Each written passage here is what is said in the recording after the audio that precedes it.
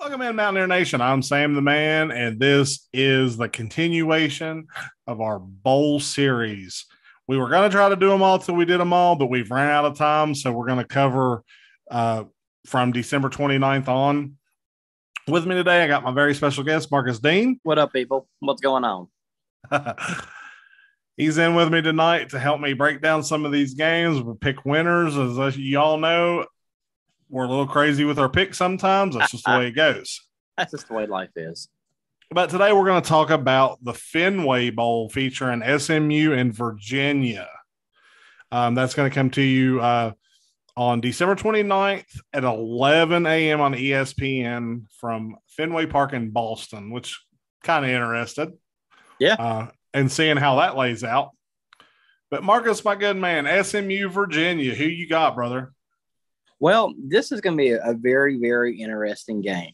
I mean, Virginia came in with a lot of hype this season because they had Brennan Armstrong. Everything was going good. The first part of the season, they were sitting pretty at 4-2, then 6-2.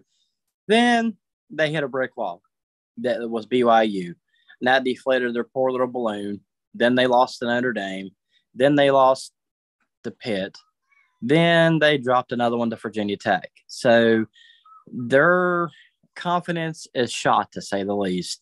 They roll into this ball game at 6-6. We're going against an SMU foe that likes to throw it all over the yard. It's going to be a very interesting game. This is Bronco Mendenhall, UVA's head football coach. His last hurrah. He is stepping down at the end of the season. And we all know that Tony Elliott now is going to be his replacement there at UVA, former offensive coordinator at Clemson. This could very well be Brennan Armstrong, superstar quarterback for Virginia, his last game in a Virginia uniform. He's not come out and said yet if he's going to stay at UVA or transfer or try the NFL. No one has said anything yet officially. But to me, I mean, Virginia's already lost a lot in terms of a lot of the players have already jumped to the transfer portal. It's going to be very difficult for Virginia to pull this one out, and I like SMU in this one. I think SMU is going to do enough to they have enough offensive firepower to take down UVA. I think UVA will give them a good game. They'll score with them, but in the end, I think SMU will put up more points than UVA can. I agree with you. I mean, the spread has SMU a 2.5-point favorite.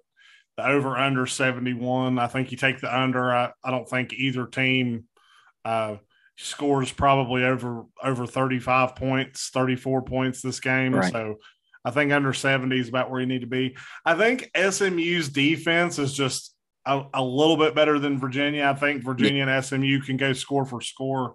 It's going to come down to who holds onto the ball, who takes care of the ball, and the defensive performances for both teams. And I think SMU, their defense, just a little stouter than Virginia. Virginia's, with all the coaching changes, it's going to be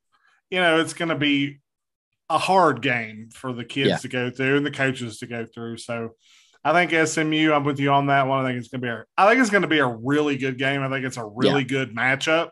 But unfortunately for Virginia, just with changeovers and stuff, I think SMU pulls it out by a couple of points. Yeah, I would agree with that.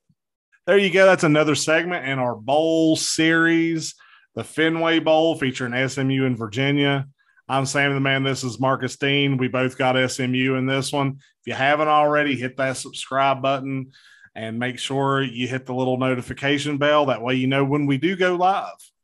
But for the Mountaineer Effect, I'm Sam the Man. Let's go, Mountaineers.